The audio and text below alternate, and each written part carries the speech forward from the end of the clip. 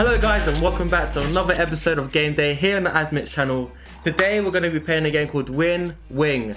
Now this game is made by the devs over at Ivy and it's basically a roguelike type bullet hell style game mashed together to create this game where you have to go through multiple hundreds of different kind of levels where you're coming across loads of different kind of enemies. Just from what I've seen from the screenshots, like there's multiple bosses that you have to reach as you're powering through all these different type of enemies trying to destroy you.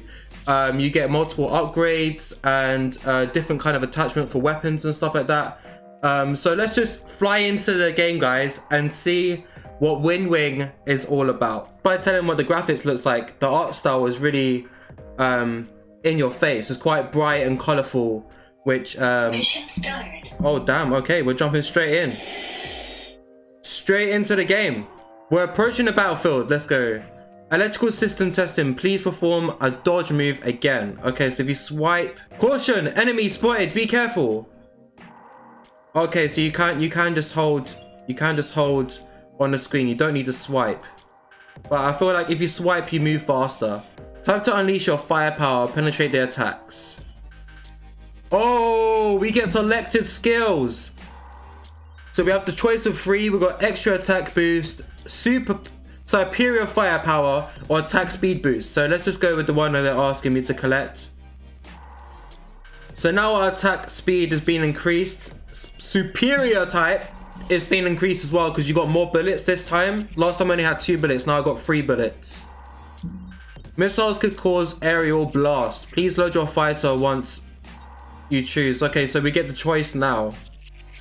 Incendiary, which is fire, frozen, which is frozen, and then electrical ballistic missiles. I'm gonna go with fire. Fire sounds cool. So now we got fire bullets as well. You can tell this game's gonna get challenging already, just from like going to level 4. Warning: enemies Galactic spaceship detected. Hold your yoke fight. Okay, is this a boss? We are our first boss. Okay, bullet hell games, man. Say goodbye to tomorrow. What do you mean?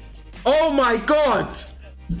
Yo, he just did a mad attack on me. The experimental weapon store has known for its hard work. Activate store. Okay, we got some mad... We're like Transformers out here. Autobots, roll out. I got a laser beam and everything. I can tell this game is gonna get mad exciting, especially with that upgrade you just got. You turn into like a Transformer style jet. It's impossible. It ain't over. Man, that's like Dr. Eggman from Sonic. You see it? Get a load of Good job. So let's see what we can use our coins to create. After you complete the training, you go straight to the daily rewards, which gives you 30 gems. So let's collect those. And now it's telling me to go to the upgrade screen. So let's see what we can do with the upgrades. Alright, so I've got 900 coins, so let's just level up by 1 and see what we get. Max level.